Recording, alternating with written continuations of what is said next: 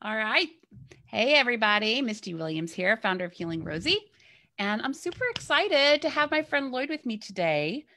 If you guys have been in the Healing Rosie Facebook group or paying attention to any of our social feeds, you know that we're going to talk to Lloyd Burrell today about EMFs. And if you've been around our community for any length of time or just spent time in the health space overall, you know that Lloyd has been such a pioneer in helping all of us to become educated about the dangers of EMFs, but not just talking about the dangers, but what we really need to know is what to do about it. What do we need to do if we are in a situation where we're exposed to really high levels of electromagnetic radiation and other kinds of EMFs? And we're going to talk about that today with Lloyd. And you're going to want to take some notes. I'm sure we're going to cover some good stuff and tell you about Lloyd's new program. So welcome, Lloyd. Thank you, Misty. It's great to be here. Well, I'm super excited for you to be here. And for those of you who are paying attention, Lloyd is also a guest on Your Best Sleep Ever coming up in March. And we're going to kind of give you an appetizer today. And in the conversation that we have in Your Best Sleep Ever, we're going to go into more detail about some of the things we're going to cover during this Facebook Live. So if this is intriguing to you, you can definitely learn more by signing up for that event. But Lloyd, why don't you start off by just giving us a little bit of background? You have quite the story with EMFs yourself, and you were kind of confronting this EMF challenge before anybody knew it was a challenge. That is exactly it. Yeah. 2002. I said my phone one day, and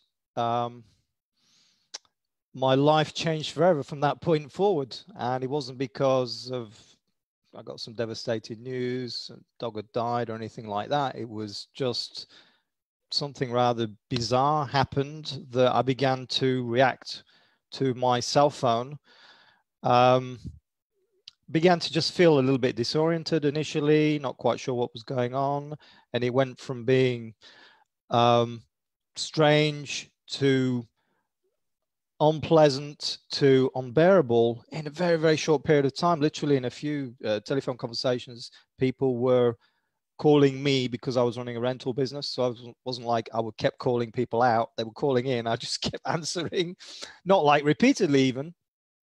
And so initially it was a kind of a brain fog, and then it just developed into this very intense pain on the side of my head where I was holding the cell phone.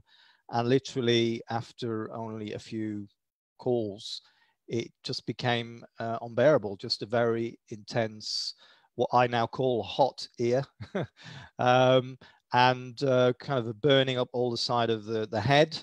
And that those symptoms kind of progressed. So there's the immediate symptoms of what I was feeling when I put the cell phone. And then over time, again, a very short time, those symptoms progressed and into, I just became like a shadow of my former self. And literally, actually, one of the things that was most troubling, or one of the areas of my life which was most impacted was my sleep, because I could just go to bed and sleep. And I was actually, it wasn't that I couldn't fall to sleep, or it was that I was going to bed and I was not recovering. So I was kind of sleeping. I was doing everything I could, and yet somehow I was getting up and I was feeling more tired than ever. And that plus a whole load of other very unpleasant symptoms, all kinds of aches and pains, digestive problems. It just really, I was in a mess. And that lasted for pretty much 2 years, because the doctors, they didn't have a clue, to be honest. They couldn't find anything wrong with me, and kind of put two and two together. And it took me 10 years, cut a long story very, very short, to figure a way out of that hole I kind of dug for myself. But there really was no information out there, and that's why I'm talking about this. And that's why I created my website, electricsense.com. That's why I've written a book, which has just been published on this, to get the information out about the dangers, and above all, share the solutions. Yeah. Well, this is a topic that gets brought up a lot as we're having conversations about all sorts of different health conditions, because it seems that there's an intersection between how the body functions and how our cells are designed to work and what's happening with EMFs. And, we all know, if we think back to like, science class in high school, even, that our bodies are electric. We're electrical beings, and water is really important to our body functioning well because it's conducting that electricity. And of course, it just seems logical that there's a way that nature designed our bodies to work. Our cells are governed by electrical impulses. We are tied to the Schumann's resonance, the way the earth pulsates, really helps our cells to function properly. And when we have all this interference in our environment, chaos seems inevitable. And I think it would be really helpful for you to help people understand how these EMFs are causing dissonance in the body and disruption that could be responsible for some of the conditions and symptoms they're experiencing. Yeah, we don't talk about it a lot, but we are kind of governed by frequencies. And it's true what you said. We are electromagnetic beings. Our cells, the building blocks of our bodies, are communicating electrically, electromagnetically, at very, very subtle levels. And what EMFs do, so EMFs, my definition, electromagnetic fields, some people call it electromagnetic radiation. And really what I'm talking about is all these frequencies from different devices, which we're all using willy-nilly. So it's not just the cell phone, but it's more and more wireless. Obviously, that is a biggie because it's just exploded. But it's not even just wireless, it's wired as well. It's what we've got in our homes and things like dirty electricity, which we've got in our homes. And there is just so much science behind this, Misty. It really is. These frequencies impact us in so many ways, but at a cellular level, certainly there's a lot of science behind the impact on the cell membranes and on what's called as voltage-gated calcium channels. And so this interaction, because there's an interaction going on all the time. Your cells are, we're living, breathing beings, but at a cellular level, there's electrical and chemical interactions, and those are intertwined, obviously. And one of the things that the science shows very clearly is this hardening of the cell membrane, which kind of leads to premature aging, free radicals, oxidation, DNA damage, mitochondria damage, blood-brain barrier damage. We've got this protective protection around the brain, and that is impacted, letting toxins in, all kinds of toxins into the brain, and obviously links with all kinds of cancers, notably brain cancers, but not just brain cancers, schwannomas. There is so much science on this, and big studies. People saying, yeah, there's not much science, there's not much stuff, but there is a lot of science on it. Of course, we'd like more, but there's more than enough to take action. That's the important thing. And it's how it's impacting us at this cellular level, and that's all well and good, but really what people need to understand is it's this link to disease. This is the gateway to disease, or dis-ease, as I like to call it. And we're talking, cancer, Alzheimer's, Parkinson's, so many neurological disorders. And really, pretty much, if you look at all the diseases of the 20th or 21st century, then they're all on there. They're all, all linked to EMF exposures. In fact, there's hardly anything which isn't. Mm-hmm. So talk to us a little bit about some things we can do, because it can be alarming to really start wrapping your head around this and realize that, we're in environments where we're bathed in this radiation. It's not just, the wiring in our homes, which obviously is EMFs, but there's Bluetooth and cell signals and so many. I mean, we're all like right now, you and I are talking to each other through a computer. And, it's like, how do we function in the modern world without technology? So I'd love for you just to kind of give people a glimpse into some of the things they do to empower themselves. Right. And obviously we cannot function.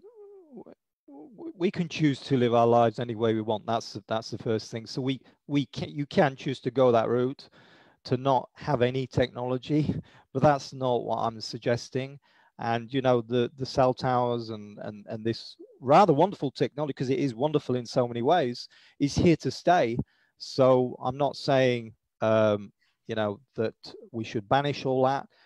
It's about using this in technology intelligently, and to use it intelligently, you need to understand the dangers, because otherwise what I'm saying is it's like going in here and it's going out here. And obviously that's that is a big question, and there's a lot. You need to spend a little bit of time on this subject, but some there's some really simple things you can do, and I always talk about how you can use a cell phone. I don't own a cell phone, but pretty much everybody's got a cell phone. So it's, well, how can we use a cell phone? How can we make a cell phone safe? There's only one way I know to make a cell phone completely safe, and that's to not use it, unfortunately. So how can we make a cell phone safer? And we can make it so much safer just by increasing the distance between the cell phone and yourself. And just increasing the distance by a few millimeters, just holding it a few millimeters away, can literally reduce your exposure by thousands of times, because EMFs work in a non-linear manner. They work in an exponential manner. So what I'm saying here is there's little things you can do which can pack a big punch. And that's one of them, is to increase the distance. I recommend not putting the cell phone next to your head at all if you can, really. And it is not that difficult. The free way of doing that is to use the speakerphone function. That's okay so far if you're happy with everybody listening to what you're saying. But if you want to go a bit further and it's not a big investment, maybe $20, $30, and you buy an air tube headset. Don't use a wired headset, because the wired headset, the problem is there that the wire can act like an antenna and amplify this radiating effect of all the ambient EMFs that are around you. So an air tube headset, that's the recommendation. Slight trade-off with the sound quality, although they are getting pretty good. Yeah, so that's an easy thing you can do. And then beyond that, text, don't talk. Don't text like crazy either, because that's not good. I've got thousands of testimonials, people that have written into me. You can see it on my website. It's all there, electricsense.com, saying, different ways that EMFs are affecting them. And one of them is by holding the cell phone, that people are reporting that they're getting the prickly skin, the kind of thing that I had, or the hot hand. You've got the hot ear and the hot hand. So that's for the cell phone. And I can give you a quick recommendation on the Wi-Fi if you would like also. Please. If we've got time. So for Wi-Fi, obviously I prefer to go wired. So here I am. You can see I've got this wire dangling, and all this, what I'm using here, this laptop, is all wired. There's nothing wireless here at all. So I have it's actually a Wi-Fi modem router, but it's got a button on it, and I switch off the Wi-Fi. So there is no Wi-Fi here. And you can also switch off the Bluetooth. You can also, and that one snuck up on me. Exactly. And so the thing is, if you can, then you always go for the wired. Remember, when you go for the wired, to switch off also on the settings on the computer, because people think, oh, well, I plugged it in, so that's it, no more wireless. No, you need to switch off on the computer, deactivate on the computer the Bluetooth and the Wi-Fi. And if you're not ready to take that step, or I know it's not always easy to go fully hardwired to use what we call an Ethernet cable, then at least switch it off at night. Switch it, because who needs Wi-Fi at night when they're sleeping? Yeah. And if you want to go a step further, like a $10 solution is to use a little mechanical timer, and you plug that in first, and then you plug the modem router into that, and you set it so it switches off at night. Why do I say buy that little thing? Because you can actually go into the settings, most probably, but the problem is these devices, they get regular updates, and when they get the updates, then they go back to the default setting. Yeah. So that's a really cheap, easy way of significantly, again, why is it important? You know why it's important, because we're trying to reduce these EMF exposures. Above all, if there's any time we want to do it, it's when we sleep. It's super important is to do it when we sleep, because the EMFs are impacting us. It's like trying to sleep in broad daylight. And that's how our brain is picking this up, the pineal gland. That's the message it's getting, that we're getting light, and that we shouldn't be sleeping, that we should be awake, and that's messing up the whole hormone regulation. So yeah, just some very simple things you can do there. Yeah. Well, you have actually been putting a lot of work into compiling resources to give us kind of a master class on EMFs and what we can do to make our environment safer. Why don't you tell us a little bit about that? So I have. So it's a package, which the backbone of the package is obviously the book, which took me most of last year to write. Drove me crazy. I'm not an author, but it had to be written. And I've learned a lot myself, but I've learned a lot also by interviewing experts. And I've interviewed pretty much everyone and everybody that knows, all the top experts, let me say, on this question. And this, I've brought all this information together and put it in a form which is easily consumed, hopefully, with a lot of practical tips and a lot of science, over 500 references. And one of the reasons I did that is because so many people don't believe this. So I made sure that what I was saying, there was no mistake, and that people could, if you buy it as a package, which I'll explain to you, then you've got the clickable links, for instance, but the references are all in there. And so you can, if you want to go into an argument about this, you've got some serious arguments to share. It's all there. So there's a book, 260 pages, 500 references. And then there is a 4-part webinar series, which is really to make all this even more usable, all this information, because it is complex, and looking at really all the different aspects of how EMFs, the main aspects of how EMFs impact us, and what you can do in terms of these 4 categories: radio frequency radiation, which is all the wireless; electric fields, which is what we found on the wiring; magnetic fields too; and dirty electricity, which is also what we find on the wiring. So wired and wireless, looking at all of those, the many different ways that these frequencies impact our health, and the many things we can do, ranging from free and easy to intermediate to advanced, if you want to go into the shielding, if you want to use an EMF meter, which I do really recommend. It's not as frightening as it might seem initially.